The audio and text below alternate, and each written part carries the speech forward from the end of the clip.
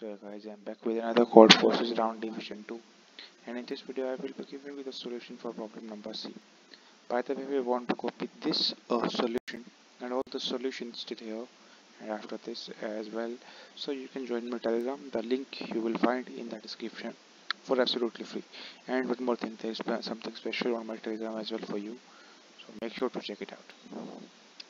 So I'll just show you the solution quickly. I won't waste too much time.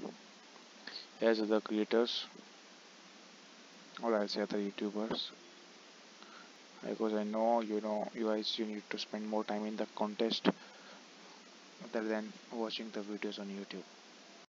And that is why I have uploaded the code on Telegram for absolute for you. So if you want to copy that code, then you can sure to check that out. And make sure to join the Telegram as well, because it's beneficial only for you guys. And today's contest is difficult. I know today's contest is quite difficult if we compare to the other Division 2 contest, but it is what it is, and we cannot do anything. But the only thing we can do is to, can improve our skills to solve the questions faster as much.